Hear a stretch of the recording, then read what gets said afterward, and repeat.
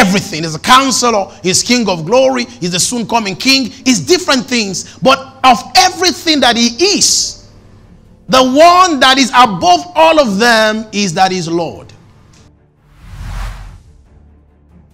When Jesus becomes your Lord, he has become the owner of everything about you. Your being, your body belongs to him.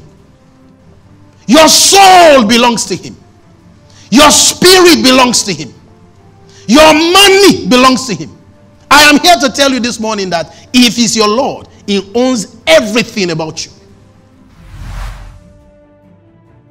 The only other thing that can compete for the Lordship of Jesus, that is the service, the love, and the honor of Jesus in the heart of a man, is money.